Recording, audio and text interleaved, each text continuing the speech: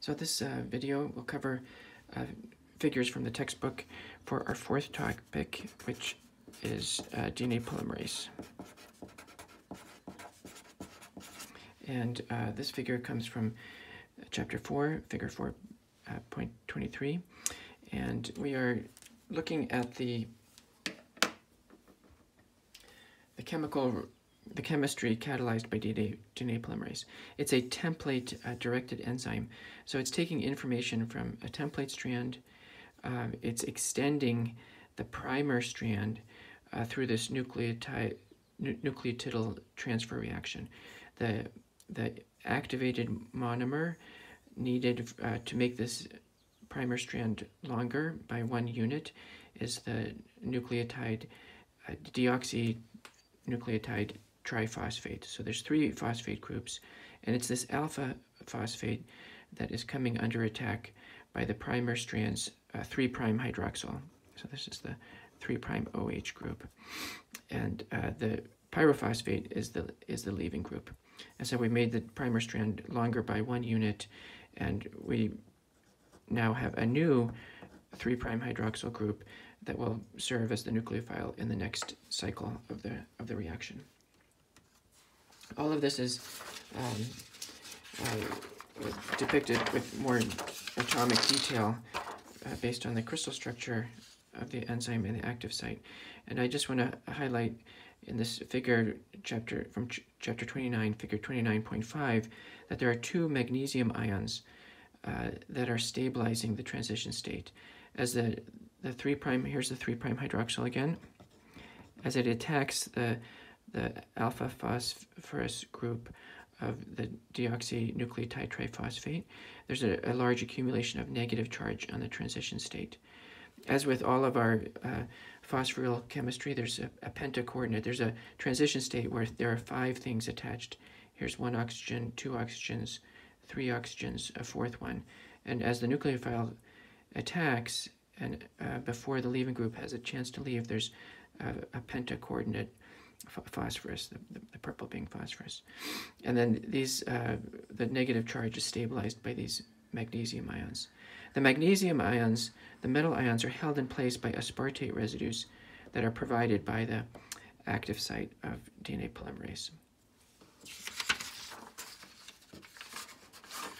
So here's an overview of what the structure of DNA polymerase looks like. This is chapter 29, figure 29.4. They all have this architecture where there's a domain called the fingers, the palm domain, and the thumb. And these serve to sort of wrap around the template and primer strands. And also, very importantly, they serve to the function of inspecting the incoming nucleotide.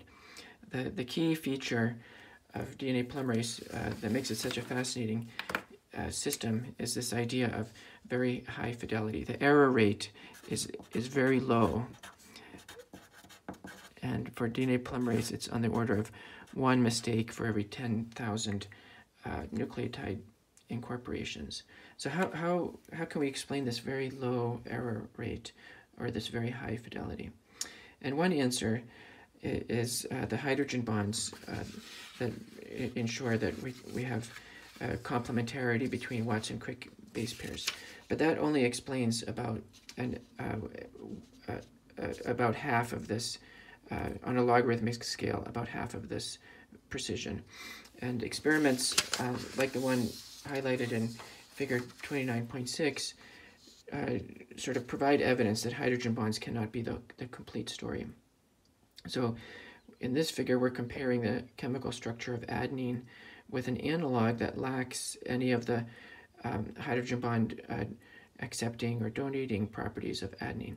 And this analog because it has the same shape as adenine, it's able to direct the incorporation of thymine, both in vitro and also in cells. So this provides a clue that it's not just hydrogen bonds. In this case, the hydrogen bonds have been removed, and we still see precise template-directed precision of DNA polymerase. And it highlights this idea that it has something to do with the shape. And the way that shape is enforced is highlighted in these two figures, 29.8 and 29.7. We'll take a look at this one first. Here we see an adenine-thymine base pair. Throw those in. Adenine, thymine. And this is at the active site of DNA polymerase. We're seeing that the minor groove hydrogen bond donors and acceptors are being interrogated by an arginine and a glutamine residue from DNA polymerase. This minor groove arrangement of donor and acceptor groups is conserved for all of the base pairs. We have a hydrogen bond acceptor here and here, regardless of whether it's TA or AT or GC or CJ. These are universal common feature of Watson-Crick base pairs. So these hydrogen bonds provided by the enzyme to the incoming nucleotide, checking to see if it's an honest, true Watson-Crick base pair.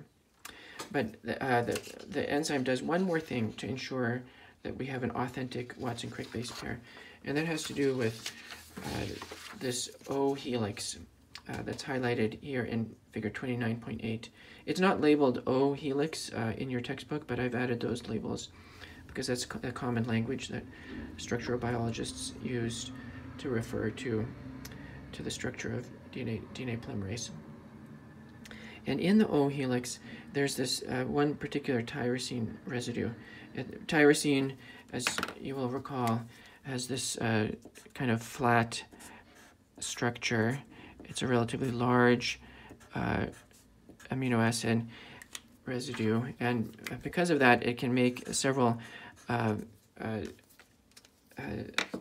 der Waals contacts, stacking contacts with the base pairs, with the DNA base pairs.